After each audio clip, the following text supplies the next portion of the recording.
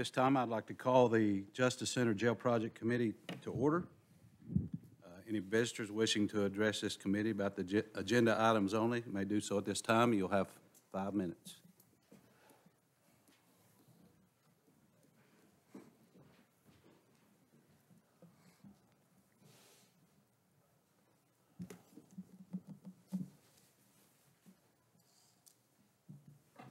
My name is Linda Noe, 2343 Joe Stevens Road.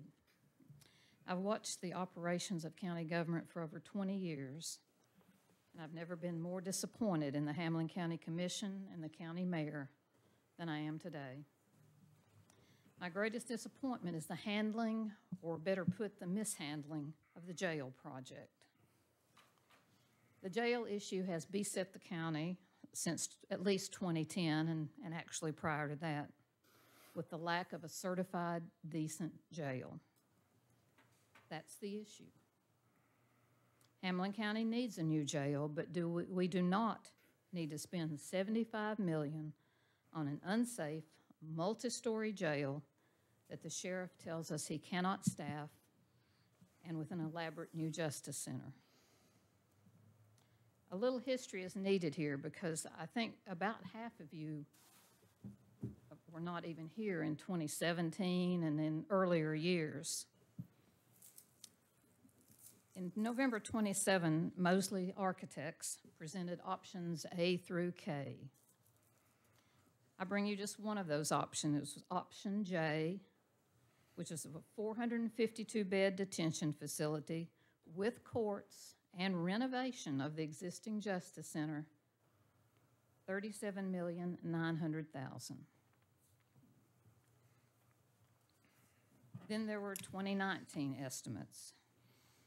And the next thing we know, we're in May of 2020 with the unveiling of a multi-story jail design and totally new justice center with a price tag of around $65 million for construction costs. And then, of course, all the money you've spent on property and demolition and project management fees and architect fees and bond fees and realtor fees and the Hale property, and still more to come. Jim Hart with CTAS then reported that the staffing is going to more than double, while the sheriff has told you he can't staff the jail he has now. Often overlooked is that the sheriff and jail staff have told you that the multi-story design is less safe for staff and inmates. I could go on, but everybody up here already knows, and more of the public is finding out that we have a design that is a money pit to build, is unsafe and unstaffable. During all this, the commission refused to allow the people to vote on a bond referendum, refused to approve a moratorium to allow just 120 days to review a safer, less expensive one-level jail. You refused even to give 15 minutes for a presentation by a commissioner and citizens supporting a one-level jail. Instead of considering a one-level jail, we have commissioners throwing papers into the audience and other commissioners accusing citizens of being part of a witch session, and Chairman Shipley violating the constitutional rights of citizens. The whole process has been a sham, an outrage, and a carefully controlled game from the get-go, and it needs to stop now. The citizens of Hamlin County deserve better. The commissioners deserve better. I ask that you not seek bids on the multi-story jail justice center until you fully and openly compare the costs, safety, and staffing of the multi-story jail design versus the costs, safety, and staffing of a one-level jail with a total renovation of the Justice Center. As I said at the start, we need a new jail. We do not need to spend $75 million on an unsafe, multi-story jail that the sheriff has said he cannot staff. Please think again about what Charles Curtis said yesterday. Listen to the people. I think a proposal that could save $30 million, maybe just $20 million, maybe 10 million, is a good idea and worth taking 60 to 90 days to look at. Then if you still feel that the multi-story jail is the only way to go and we've got to spend 65 million and the 10 million or so on all the other costs, then it makes more sense after you have looked at this one level. Thank you. Anyone else?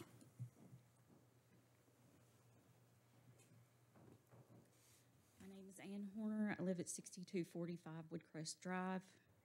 I have several questions and concerns about the jail that I'm sure by most of your demeanors, I will not get answers to.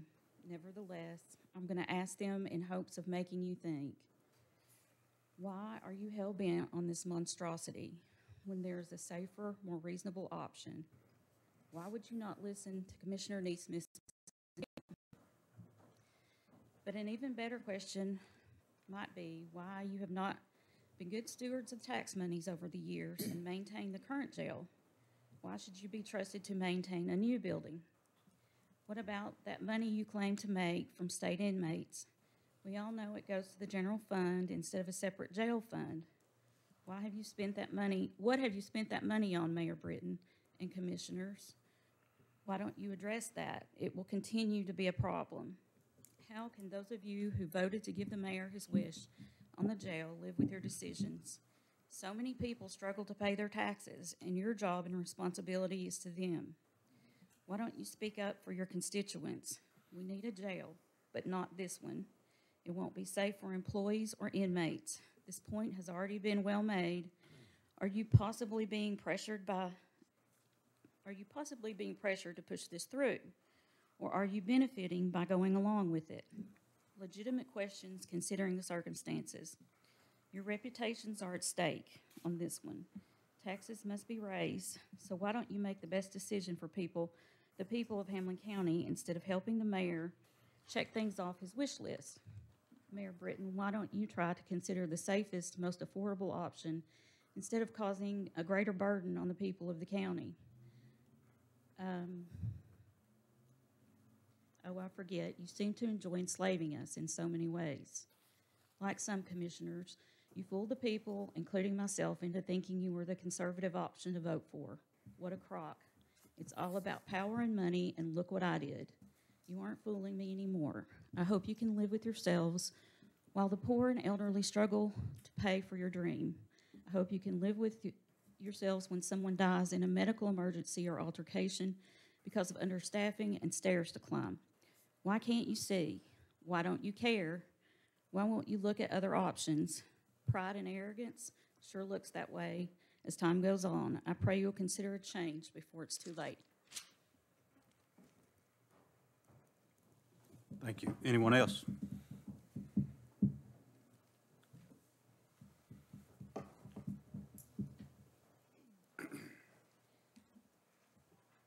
My name is Emily Reitnauer. I'm 1200 West 6th North Street. And I am coming to follow up on the petition that I submitted to you all several months ago about halting the jail. And part of the reasons for that is that our county officials are keeping people in jail in an unconstitutional way. I apologize, I'm a little flustered. My car battery died, so I just barely squeaked in. But you all might have heard that the lawsuit against the county has been upheld, and a preliminary injunction has been upheld by Judge Corker in Greenville. And this is it. I encourage you all to read it online.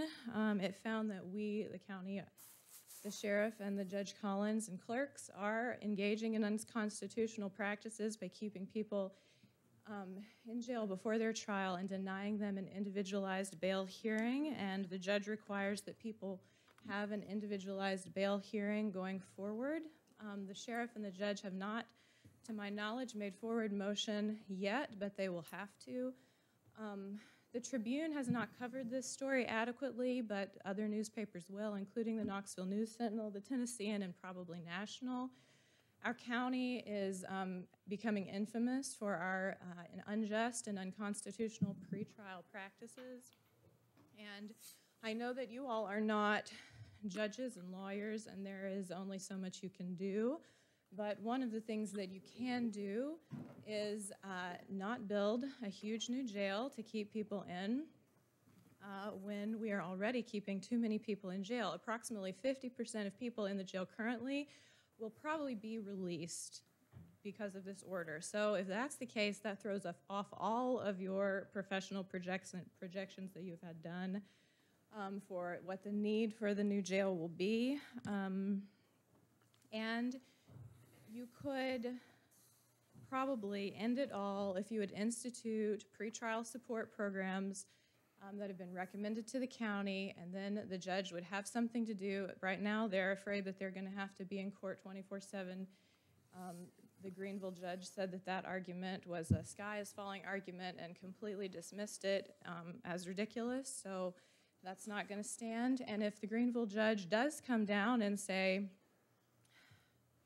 you are not complying with my order, and I'm going to give you a program that will probably end up being a lot more expensive for the county in the long run. So now you have an opportunity to craft a pretrial program that works and that is not as expensive as something the federal judge might insist that you do.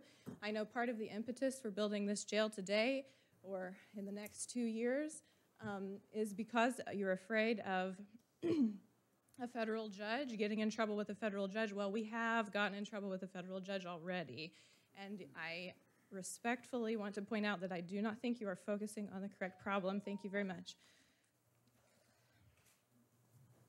Thank you. Anyone else? Ben Holden, 8150 West Point Drive. I'm a taxpayer, you're a taxpayer. I just don't think that we need to spend $75 million for a jail. I think you can do it for less. And like Mr. Neesmith did, give you a referendum, wanted to talk about it for 15 minutes, and he wouldn't let him do that. I don't think you care what the citizens think. But I'll tell you what, I believe it's going to come back to get you, because you can't do people like that and get by with it. It's going to cost you as well as it's going to cost me. And it may cost you more because you all are making the decisions. Thank you. Anyone else?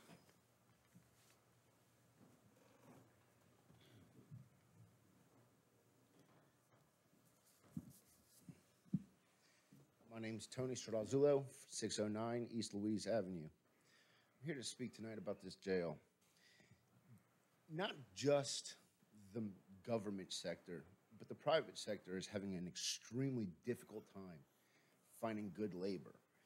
Everywhere you go, you see signs, more signs that say help wanted, now hiring, than sale signs. It's almost ridiculous. How do you all expect to be able to put that many government employees onto a development that's just going to be overwhelming in comparison to what we even have? Why are we even looking to build a jail that's going to hold so many inmates?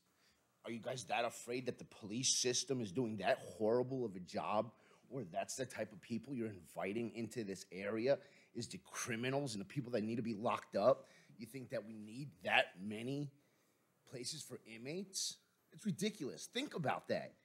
We need to do something to solve the problem with the crime rate, if that's what the issue is.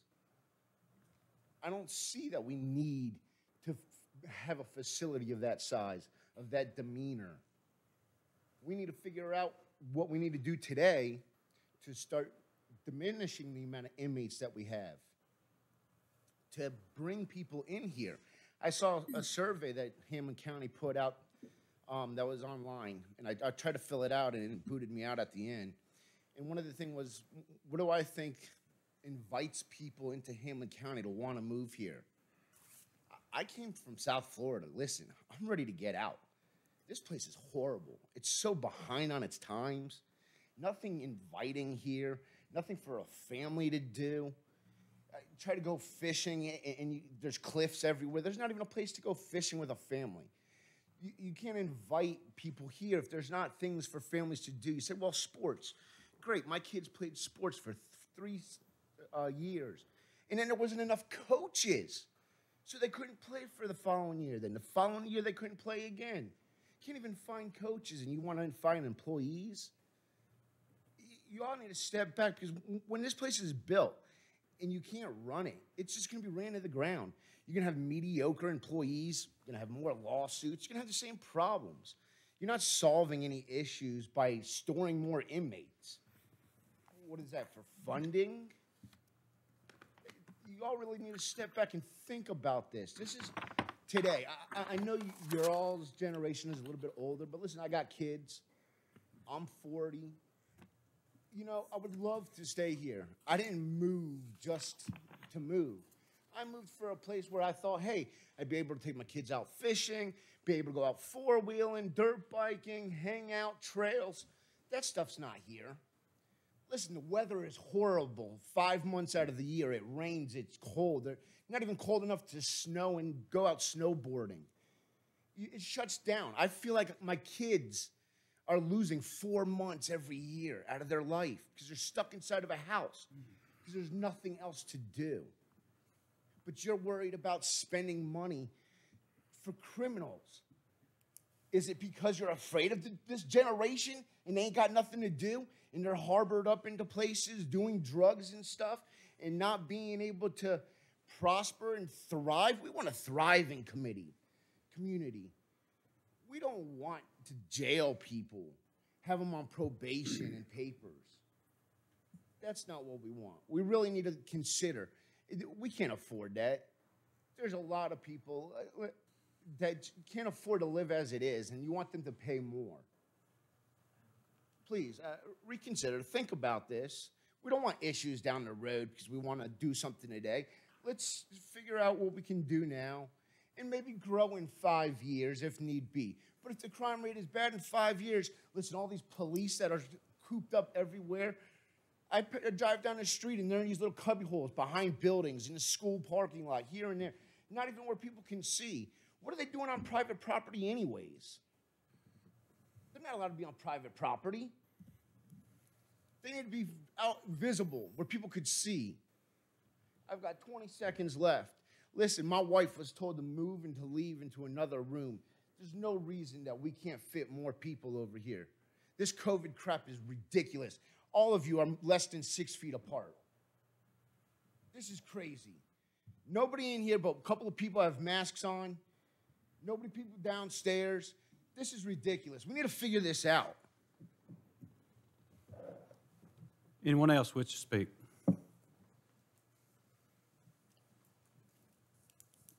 If not, we'll move forward. My wife would love to, but she's out there.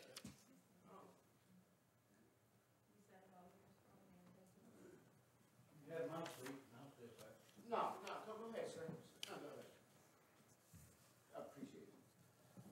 Item 3A, old business, there is none. New business, 4A, presentation of the new Justice Center Jail. Brian Payne from Mosley Architects.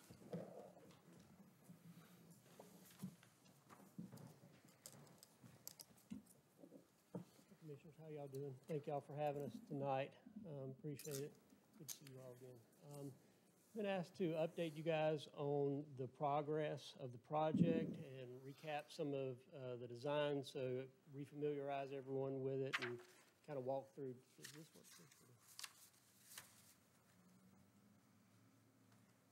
Let's go ahead and advance through the agenda. Put together the agenda here that what we're going to go over this evening. A project overview will be the first thing that I will go over with you guys. Then we're going to talk about operations and some safety, staff safety strategies that we've developed as part of the project. I'm going to share with you the project imagery that most of you have already seen all that again, but I'm just going to bring it back to your memory. We're going to go over some energy efficiency strategies that are part of the project. And we're going to go over the status of where we are of the review and approval process, and then we're going to go over next steps. Tricia. So project overview is first.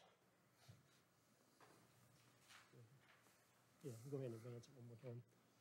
Just to recap, this is the site plan for the project and orient you here. This is the existing Justice Center here. Which way is most everybody looking? maybe I should orient it so most of you are looking. This is the existing Justice Center here. The existing EMS building is here, and the existing Helen Ross McNabb Center is here. The area that you see there, kind of in a brownish orange, is the new building. This is West 3rd North, and this is Jackson Street here. The main entrance, the new entrance, main entrance to the facility will be here. Folks coming to the facility will come, and there's a new parking here for public and visitors. There's a new staff parking lot here, and we're extending the existing staff lot in this area here. Resting officers and people coming to the facility will come in a secondary entrance. That's the existing exit off onto Jackson Street now, which is here. That would be repurposed as an entrance for arresting officers. They will come in, and they'll come around through a gated entrance here to the back of the facility. There's a vehicle sally port in this location, and all of this area behind the facility here is within the secure fence perimeter of the facility. There's an exit gate here. Both this gate and the gate here are controlled by central control inside the facility, so people can't just come in and out of those gates without the staff giving them access to do so. Just some highlights of the project here. We've got a total on-site of 280 parking spaces, 164 new and 116 existing. Went over the secure perimeter there. We've got secure fencing from the corner of the existing Justice Center around to the new Justice Center here, and then from the back around and up to between the Helen Ross McNabb and the new facility up to West 3rd North, where operable gate is here. Inside the fence perimeter, we've picked up a few secure judges parking in this area. They have a separate entrance, which is secure. They'll park here and come into the building kind of in this knuckle area here between the two, between the detention center and the Justice Center here. There's an elevator and staircase for their access at that point. Like I mentioned, we have separate entrances for vehicles for visitors and public coming to the facility, and staff entrance here. The existing facility, if you recall, this portion of the building is the 4-story detention center. This portion of the building is the 1-story Justice Center. I'll orient you that way because the next slide will go through the floor plans one more time. This is the lowest level of the detention portion of the building. Again, 3rd North Street is here. Jackson Street is here. This is the vehicle sally port where arresting officers will come into. The door will close behind them. They can offload their arrestee into the facility. This bluish green area here is booking and intake. There's an array of holding cells, medical areas, so that folks can be assessed, medically assessed as they come into the facility. There's property storage in this zone and dress out in this zone. We have strategically located the medical area of the building kind of in this grayish area, if you will, where I'm circling there. It's in proximity to the booking and intake area, but it's also in proximity to the elevators that take you up and down in the facility, which are located kind of right here. This is the main corridor, which kind of leads back around to some court holding on this level. There's an elevator here it's a secure elevator strictly for inmate movement that will take them up to the court levels on level 1 of this portion of the building. This brownish gray area here is kitchen and laundry facilities. There's a loading dock in this area of the building. And this kind of pinkish area here is a work release dorm. We wound up with 37 beds in the work release dorm. And they have their own entrance in and out of the facility here, so they don't commingle with inmates in other parts of the facility. If you recall, we talked about that several months ago. Some highlights. I kind of went through most of that. Probably since last time we spoke, one thing in kind of reaction to the COVID situation that's come about in our country, we did add some negative pressure cells in the medical area. Those are located here, so if you have an infectious issue in your inmate population, you have some ability to manage that until, you know, those infected inmates need to be transported elsewhere. That's kind of in this zone here. I mentioned court holding area and loading dock, so I think that's kind of that on the lowest level. If you don't mind going up to the next level, Trish. Okay, this is the first floor level, and this portion of the building here is the first floor of housing. The area that we were just looking at, the booking intake kitchen area, are directly below this portion of the building. This portion of the building is the one-story court and admin portion of the building. Overall, and I should say, over the housing portion of the building, there's a mezzanine as well. Each one of these two larger pods here have 39 beds. The two smaller pods that you see there have 19 beds each. And that's replicated on the levels 2 and level 3 as we move up into the building. The overall project square footage is roughly 199,000 square feet. We've incorporated 3 courtrooms, as you recall, into the design. Clerk of court space is along this bar here. Community services is here in the yellowish color there. And jail administrative suite is in the light blue here. If you recall, and I'll just remind you guys that we talked about very early on 3 distinct paths in the design of the project. We want to make sure that the public is separate from staff and public are separate from judicial movement. That's the 3, and inmate movement. That was the 3 paths there, public, inmate movement, and judicial staff. So if you recall, the main public entrance to the facility is here. Everyone coming to the facility will go through a checkpoint and screening station at this location. The public is allowed to go kind of down this main corridor here. They can access the clerk of court zone. They can access the courtrooms. Video visitation we've located off that main lobby. There's public restrooms here, and attorneys have access to inmates, inmate visitation area off that main corridor. So we've kept the public main movement to this bluish zone of the building here.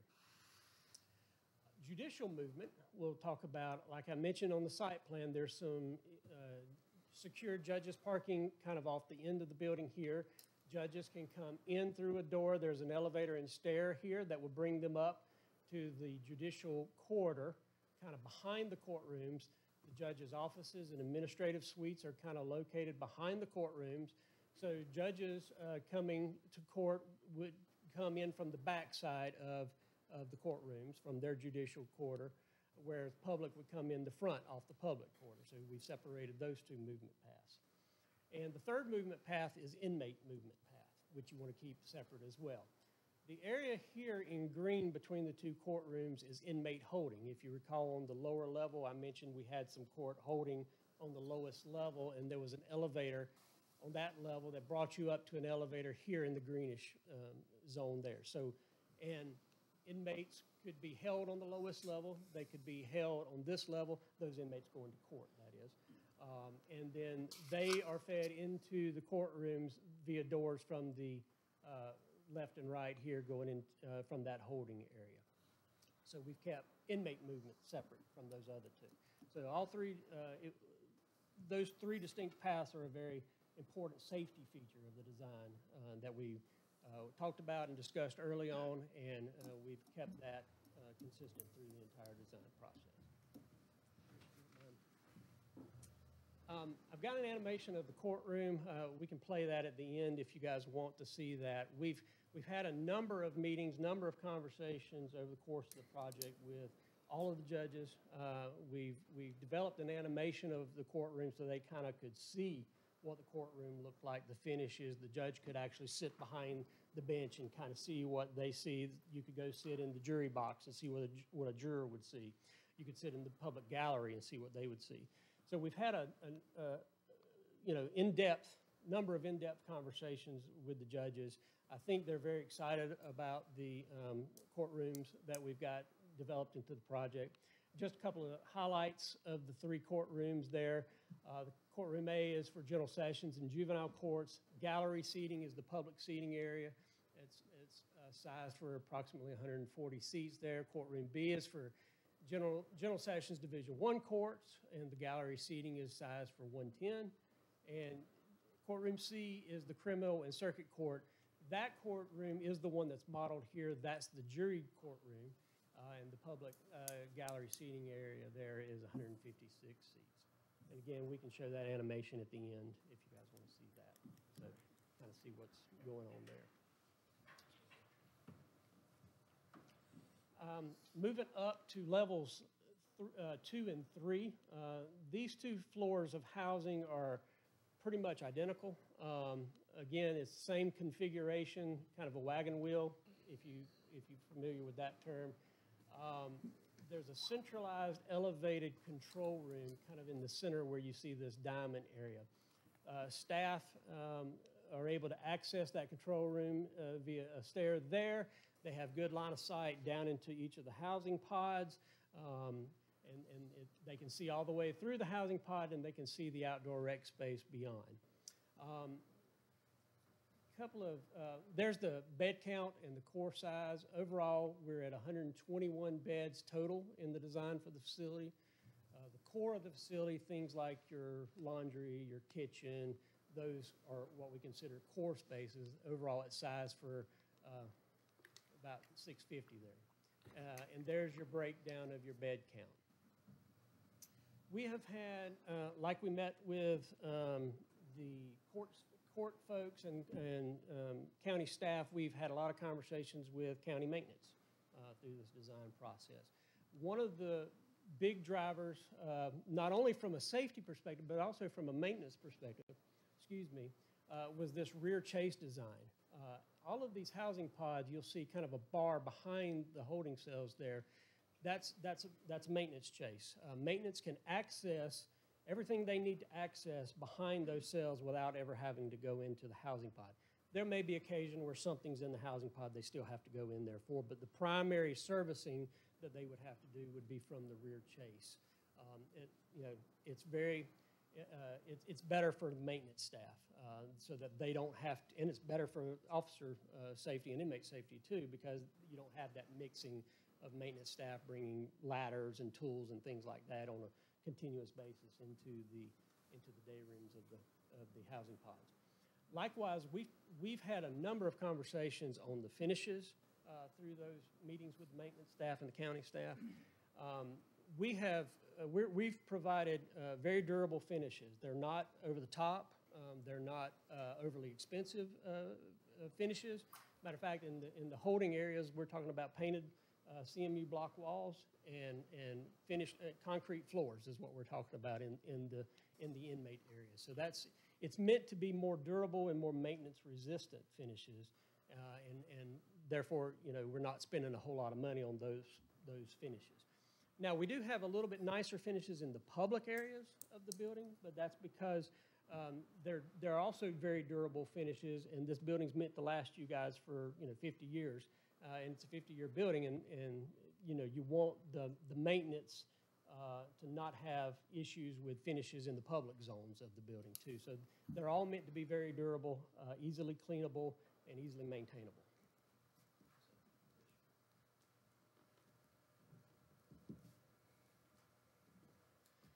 Let's talk a little bit about operations and staff safety. Some of the strategies that we've incorporated into design. Most of you are probably familiar with the pictures here that I'm showing. This is pictures of another facility, but the design is very similar to your facility. What you see on top here is the elevated control room, and you see through the windows beyond the housing pod below. Officers would be in this elevated control room, and they have full line of sight, like I mentioned before, into the day room below. They can see beyond into the rec yard that you kind of see beyond, and so it's very it's very good from an officer safety standpoint because it's kind of an indirect supervision. Officers are not in the housing pod in a direct supervision with the inmates constantly, so it's better for staff safety from that perspective.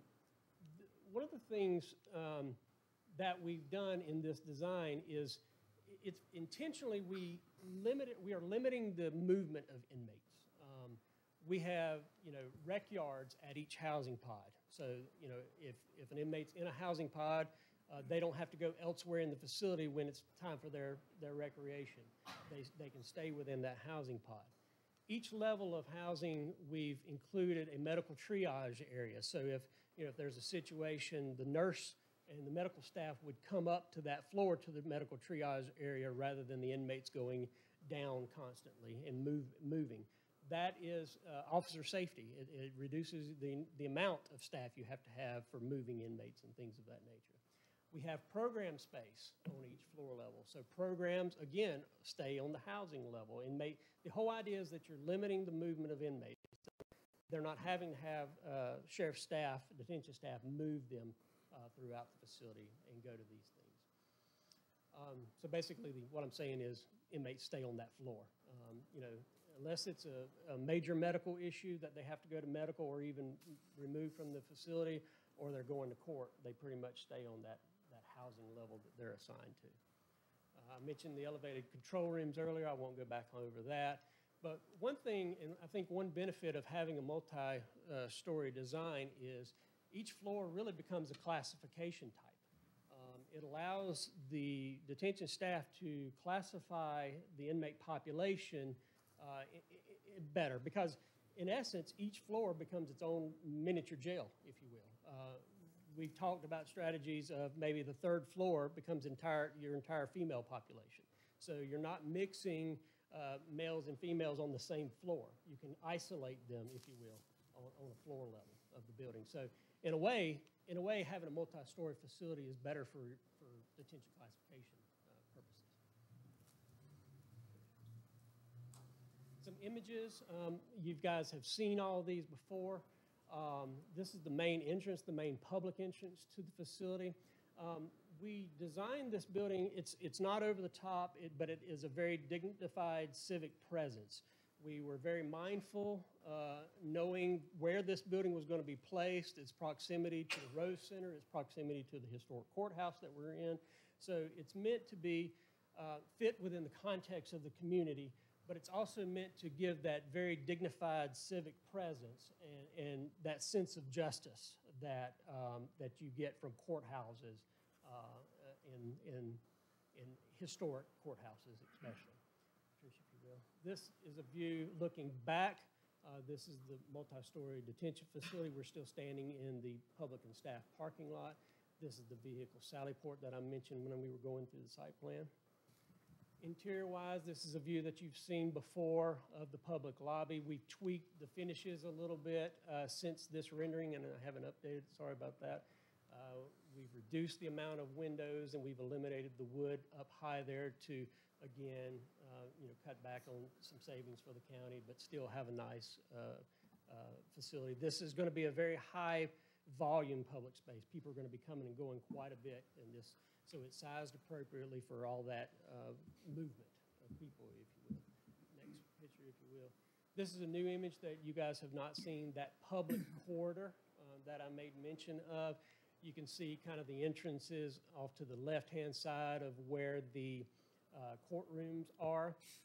It's a little bit wider corridor because, again, there's going to be a lot of people moving back and forth. It's oversized. You might be able to put some seating out there in front of the courtrooms that folks can wait as they coming in and out of court.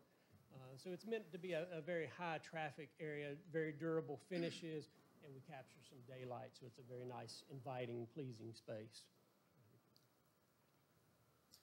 Some energy strategies and performance numbers. This is, I just highlighted here some of the strategies that we've been looking at in this design and what we've incorporated in the design. I won't go through all of this in detail, but I will point out a few things, like from the architectural perspective, we're going with a reflective roofing membrane. In other words, it's not the old dark black roofing membrane that absorbs rays from the sun. It's a white membrane, so it reflects. It improves your HVAC system in the facility performance. Reflective interior surfaces. It allows the natural light to bounce better and make the space feel more inviting, more light and airy. We've incorporated a number of mechanical and electrical strategies. We've got high efficiency HVAC systems. I'll go over some of the numbers in a moment here so you guys can see some of the numbers that we've got.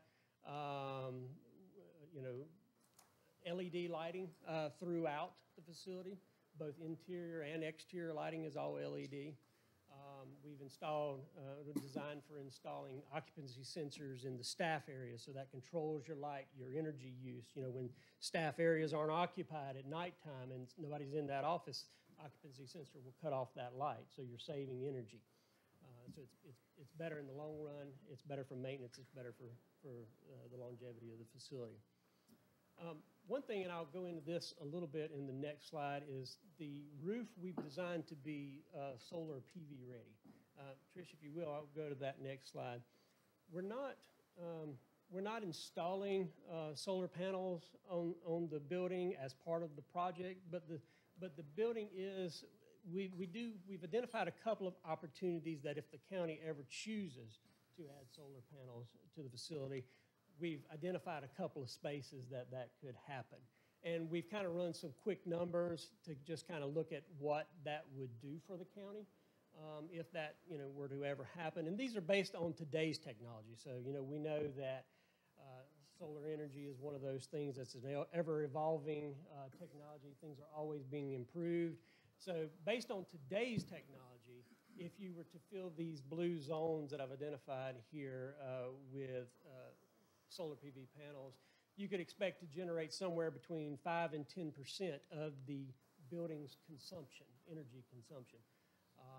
That's not a lot, but again, with improvements in technology, that number should grow in the future if the county ever chooses to do that. And one more slide on energy. We did an analysis of the heat and air portion of the design. What we have proposed in the project, basically over a baseline code compliant minimum building, what we have designed is we expect to perform at least 10% better. So you should have a 10% reduction in your energy cost over a baseline code compliant facility. Part of that number, there's about $196,000 in first cost that's in the design to achieve that.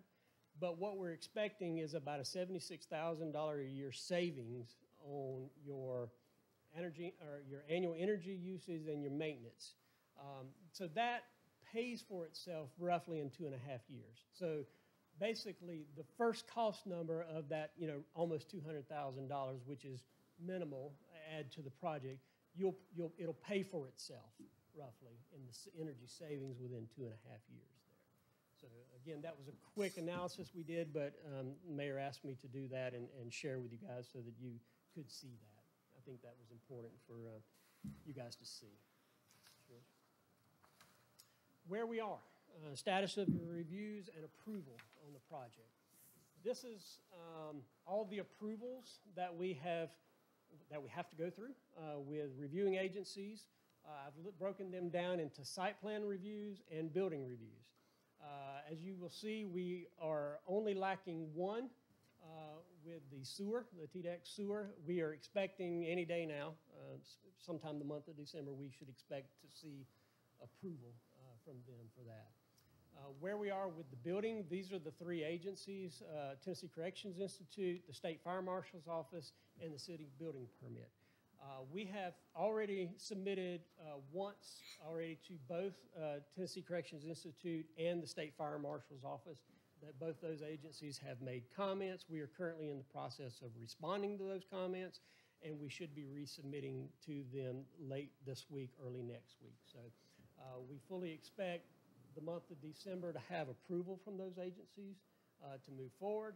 And we expect at the same time I resubmit to TCI and State Fire Marshal's Office, we're going to submit to City of Morristown for the building permits.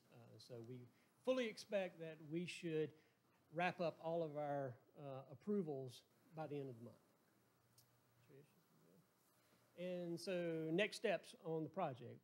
I put this together basically just to put out the targets and target milestones of where we think the next steps are. I believe we are coming to you guys tonight for approval to proceed with bidding the project. So if we're successful, we should have that was targeted for this month. Following that, if we're successful with getting that approval, we'll be ready to advertise for bid. We expect that to happen in the month of January. And we'll be able to receive bids towards the end of February.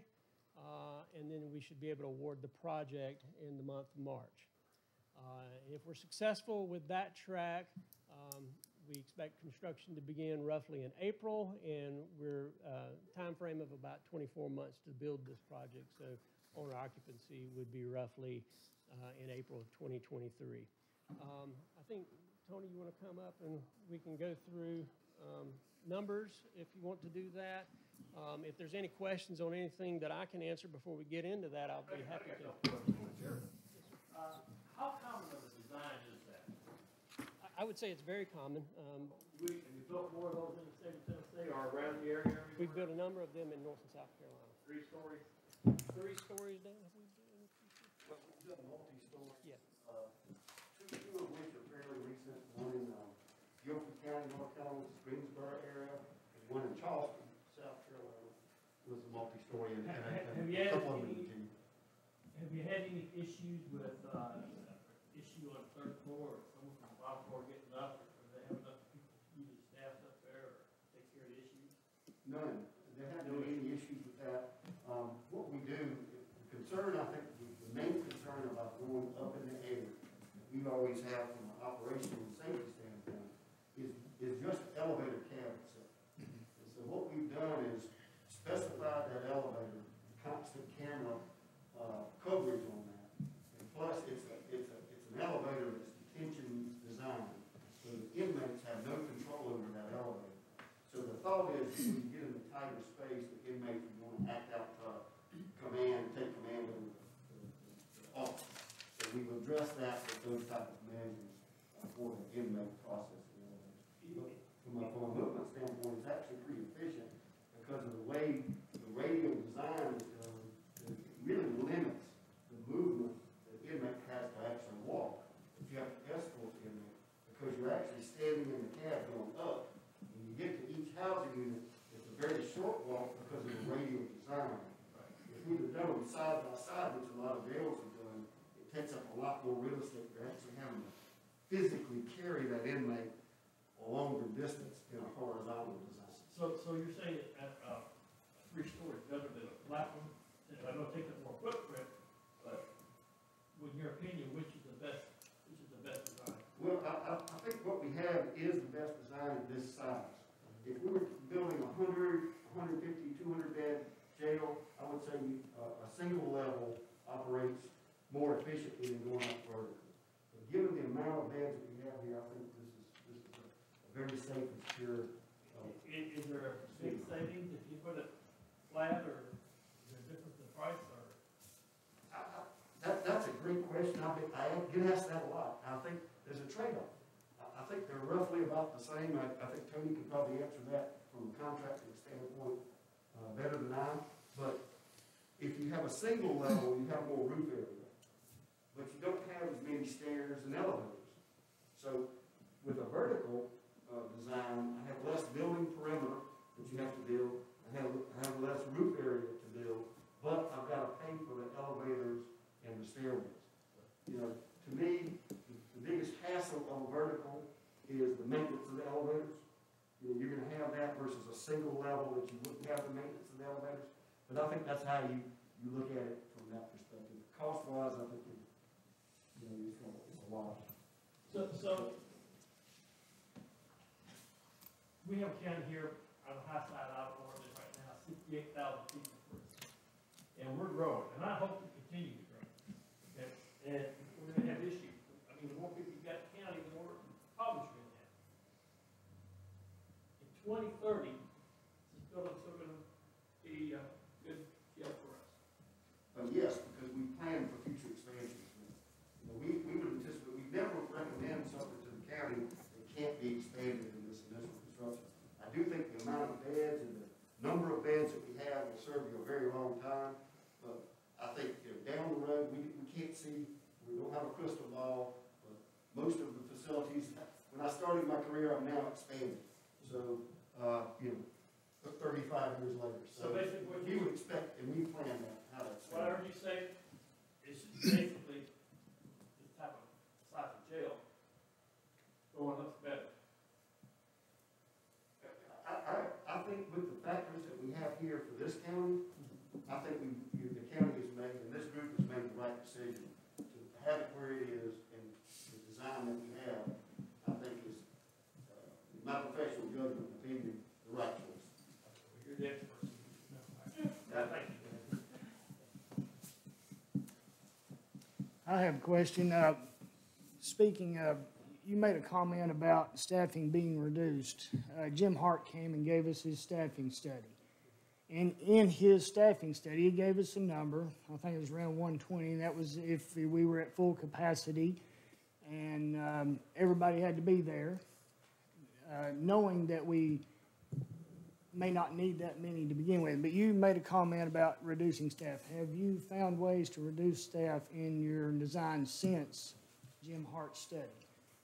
No, I don't think that, Mr. Bishop, that was not the intent of my statement. That's fine. Was this design, because of having things like your outdoor rec space, your medical areas, and program spaces on the same floor, this design compared to another design that does not do that, you would have less staff in this design because you're limiting that number of inmate movements. If you have a different design where you have those maybe like one outdoor rec for the entire facility, well, programmatically, you've got to move those inmates to that outdoor rec, so you've got to have staff to do that. So that was my point in that. I just recalled Mr. Hart bringing that study to us, and then I specifically asked the question, how much difference would the staff be for a multi-level to a one-story 600-bed facility? And he alluded to the fact that it would be basically the same, maybe 10 less on the one level.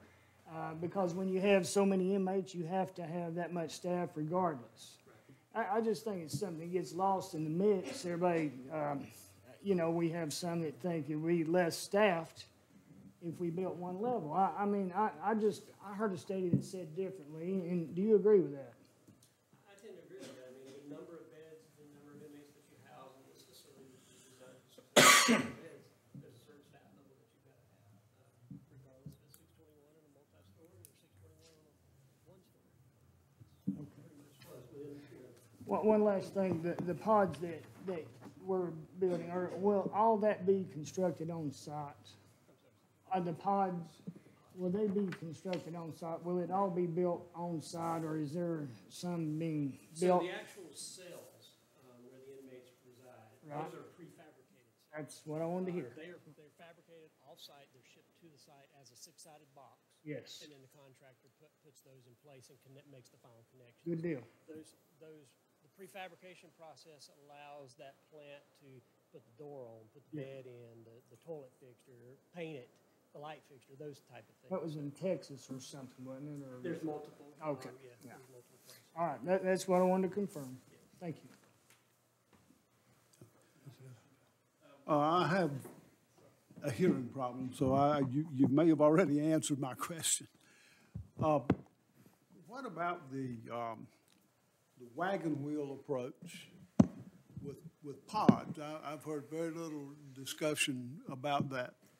So what I've heard called a wagon wheel. Right. Radial design. Right. Central facility and then halls going out to pods for inmates. In essence, this design is very similar to that. In other words, you've got a you've got a centralized control room. Right. Staff control room. And then the housing pods are kind of radiating off that central core, kind of in a wagon wheel, yeah, spoke, right. look, if you will. So, you know, there may be some subtle differences in the facility design that you're describing versus what we've designed, Yeah. but in essence, they're very close. My concern primarily was the necessary people to run the facility. We're somewhat limited in this area for recruiting people to run a facility of that nature and of that size. And the bigger we make it and the harder it is to run, we're gonna have a real pretty building with nobody but crooks in it. I wasn't referring to the commission. So, Mr. Ward, did you have a question as far as that I could answer? I'm trying to follow what you were asking me to Well, answer. I thought I was in the process of asking a question. Well, maybe I'm following. Okay. I'll let you continue, and maybe I can put it together myself without confusing everybody and me too again. I think some of the staffing questions, and we kind of addressed a little earlier in that. I think by having a multi-story facility, I think, you know, it allows you to staff appropriately. In other words, each floor is, if you will, is kind of a mini jail. And if you need that floor, you staff that floor. If you don't need that floor, you don't staff the floor.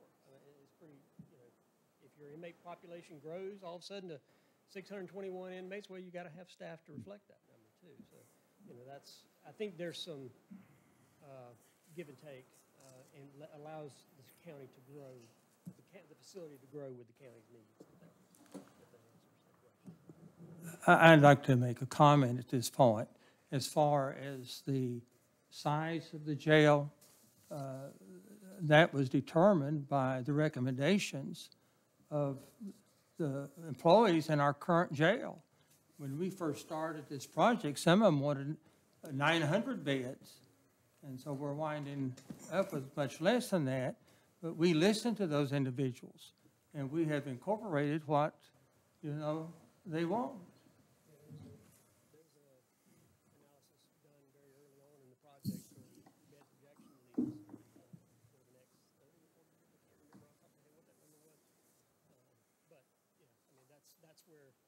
That's where the bed count came from, was that early study.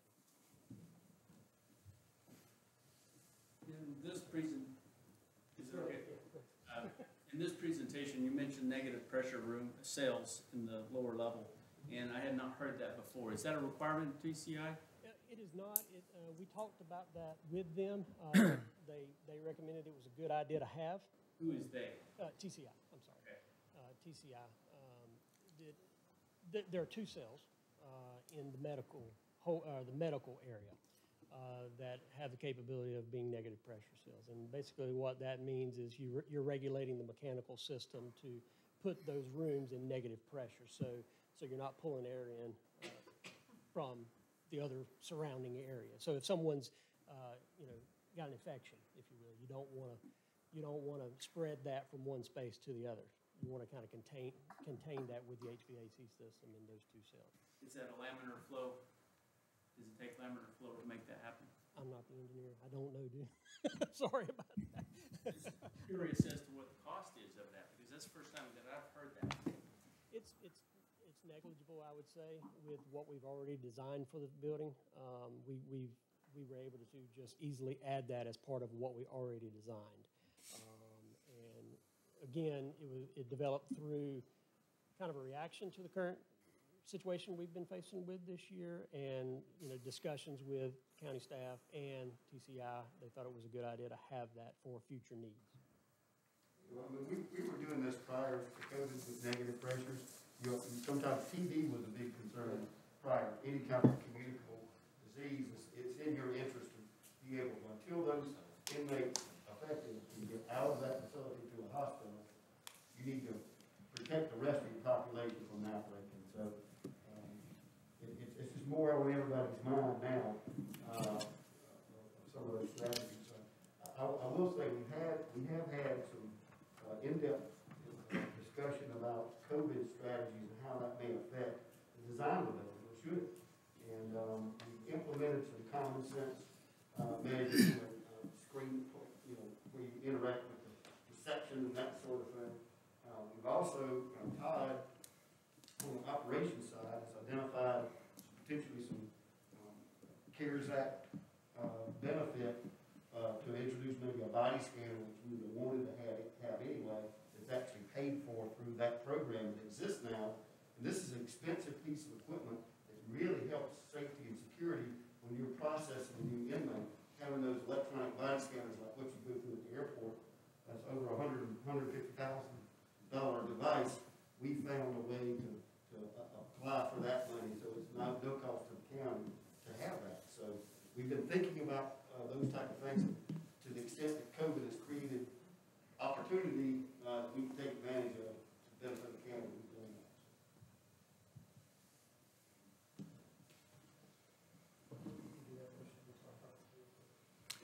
that. My concern is still the ability to get qualified people in to service a facility of this type. We've got a gentleman up here that's quite well versed in it. He's, I'm not even exactly sure what your title is anymore, but if I had a jail question, he's the one I'd go to. Are we going to be able to hire and train the people to adequately run this facility if we build it the size you're discussing? You want me to answer that? I think, the new facility isn't going to solve all our hiring, issues, but it will attract a lot more people just because of the design that we've figured out with Mosley and PCI. One of the problems we have now is our jail is so dangerous because the design itself, that we hire people and a day or two later, they're walking out the door and saying, no way I'm working here, it's too dangerous. And that's one of our big issues, and I think a facility like they've designed will attract employees to a safe environment, a newer design where they know they're going to be safe, and it's going to be safer for the inmates. I mean, the jail we have now is very dangerous for the inmates as well as the staff. And I'm not saying that's going to solve all our hiring issues, but I think it's going to definitely attract a lot more people that want to do this job compared to what we have now. Now, we hired 8 people at the end of the year. How many we got left? We have 6 right now. 6. We still got 6? Yeah. How'd you do that? I don't know. That's better than the hiring group before. Yeah, we've had before, we've hired 5 or 6, and we're lucky if we have 2 at the end of the month or so. But it's, like I said, it's the design of that facility drives that. I mean, we've had people literally go on break and never come back. Keep up the good work. Any other questions about design that I can answer before we kind of move into the next portion? Hey, Brian, just one question. Talk a little bit about how the design would help prevent, say, the second floor from flooding the first floor, or how that's been done. Yeah, that's good. Thank you there. Like I was saying earlier, in number of conversations we've had with county maintenance staff, one of the big concerns was because it's a multi-facility, they were and the detention staff was worried about this too, about inmates being able to flood the housing area and that trickling its way down to the floors below, if you will. So to remedy that, and we've had a number of conversations, and this was the right solutions, we think, there's kind of a two-pronged approach to that. One, we've added floor drains in a lot of places. The rear plumbing chase behind the cells has floor drains. The day room out in front of the cells has floor drains. And then actually, because some of TCI's requirements, there's several corridors that they asked us to add floor drains in as well. So we have floor drains in a number of places, but another portion of that strategy is there is a water control system in the building. An officer in the control room, if you've got an inmate acting up in this pod, has the ability to shut off the water to a run of cells. So if you've got a toilet that's backed up because somebody's flushed a sheet or tried to flush a uniform or something like that, you can control that water flow so that, limits the amount of water that would escape until maintenance can get there and do something about it. So the officers have that as built in to control as the building. Does that help? Anything else I can answer on that? Tony, you want to come up and take the lead on this?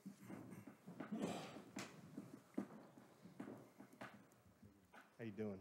I wanted to update you, see where we are on budget and our target. And, there's going to be an ask tonight to proceed with bidding, and another ask to proceed with the qualified contractors. Anyway, I'm going to present what we're trying to do to contain our budget and keep it within what we've been designated as our funding. Burwell Construction ran an independent control estimate, and at the same time, Mosley ran one with METS, METS Consulting Services, who is also an estimator. And we were very, very tight on our estimates together. We realized that we had a concern of our budget. And then, so we went and had several meetings with TCI, conferencing back and forth with Brian, with Mosley, and I, and our people and our folks trying to outline how we can achieve our bid target. Our bid target needs to be somewhere between $61 and $63 million. On top of that, we need a contingency, somewhere of around $1 million, an owner's contingency that we can do.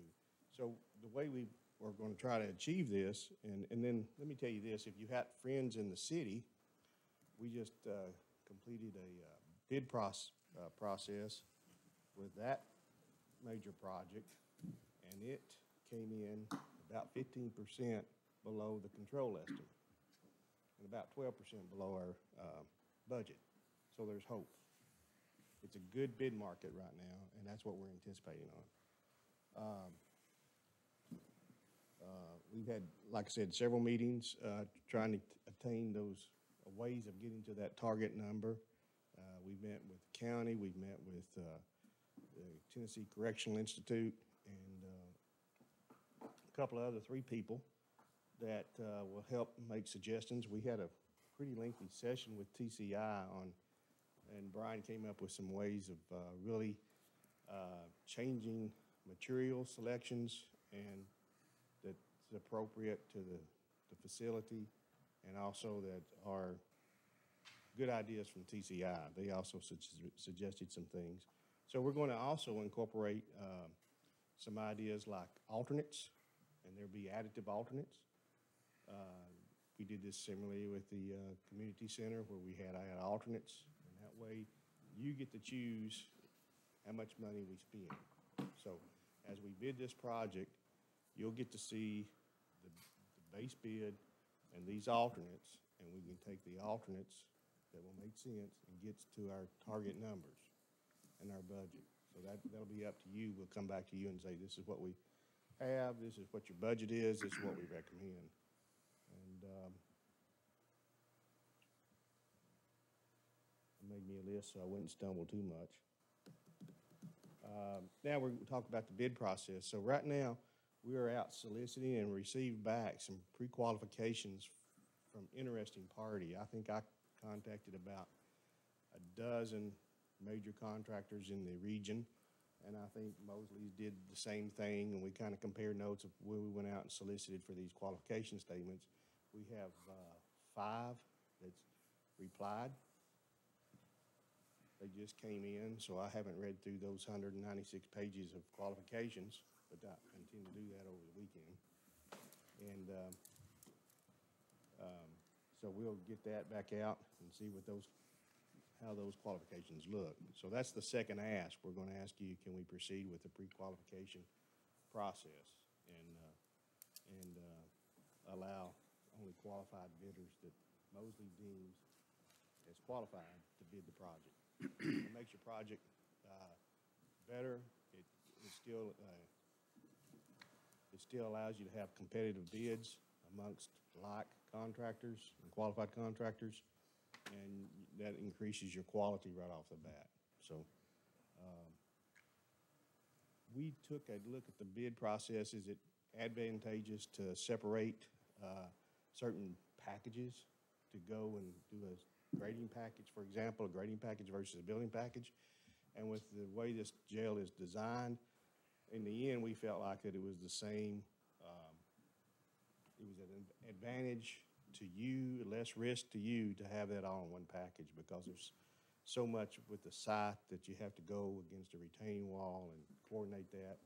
And that, we just thought it was an advantage to just bid to just one package and keep track.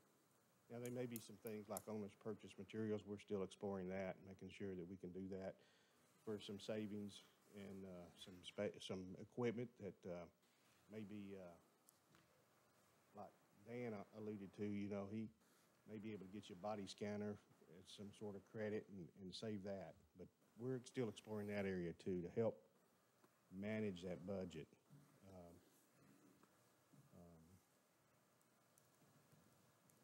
You know, and the bid process will be a lump sum bid. We'll take bids. It'll be a public bid opening among the qualified bidders. You'll see a base bid, and then you'll say, you know, 3, 4, 5 alternates, whatever we deem as appropriate. And then at that point in time, we'll come back to you. We'll have that all outlined. Mosley and I both will check out, make sure your insurance is in order, bonding companies are AAA best rated, et cetera, et cetera.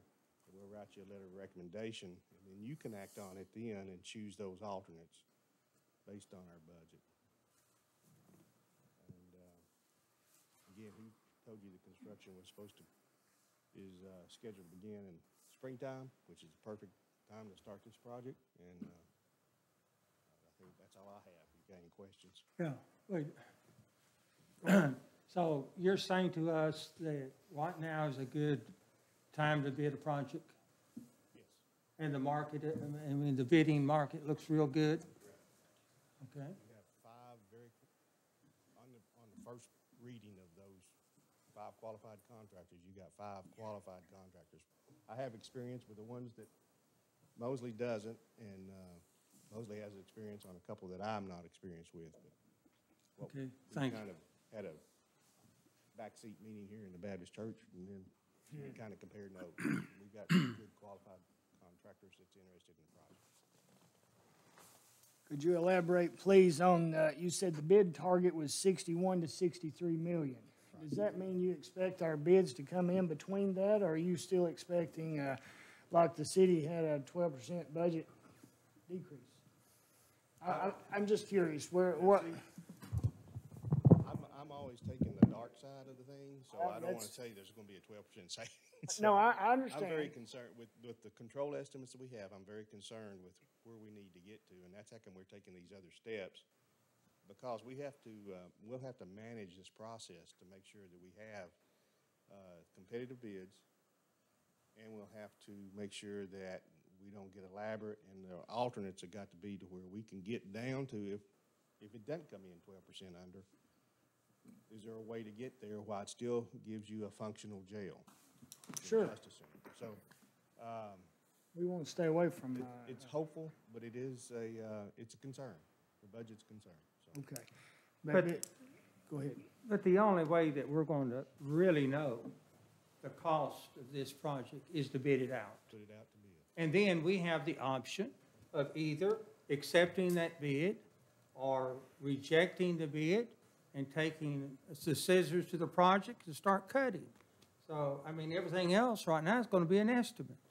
We have no idea until we bid the project out, and when it comes back, then it falls back to us to make a decision at that point.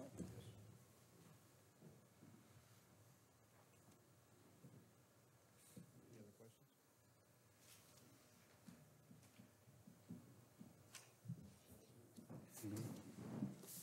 So there's no other questions?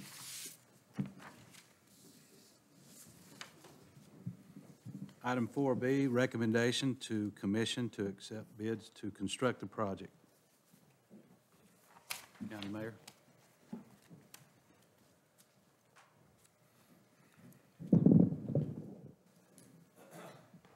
Commission's heard the presentation on what the design is and what has gone into the last 9 months of really more than 9 months of work by the design team, not only Mosley's people and Brian and his folks, but also our staff. Spent a lot of time with the jail administration and they reviewed the plans, as well as TCI, as well as the clerk's office and the judges and community service folks. They've all been involved in reviewing the plans, and we think that we've met needs, not necessarily wants. We think that we've met the needs that the different departments have, not just now, but in the future. And I'm pleased with what we've come up with, and it's my recommendation that we bid the project and move forward and bid it using the qualified contractors method with the 5 contractors that have submitted their qualifications. They're still being reviewed, but on first blush, all of them are highly qualified contractors that have done comparable work as our project. But that's my recommendation to the commission. At this time, I would entertain a motion to bid the project and use qualified contractors. Have a motion. Do I hear a second? I'll second. Have a second. Call the roll. Jeff Akers? No. Eileen Arnline? Yes. Chris Cutshaw? Aye. Randy DeBoard? Yes. Thomas Doty? Yes. Tim Goins? Aye. Bobby Hahn? Aye. Tim Horner? Yes. Wayne Neesmith? No. Mike Reed? Yes. Howard Shipley? Yes. Jim Stepp? Yes. Taylor Ward? No. 3 no. 10 yes, motion passes. Motion passes. Item 5A, items of interest, no action necessary, and this is all I have. And this meeting will be adjourned.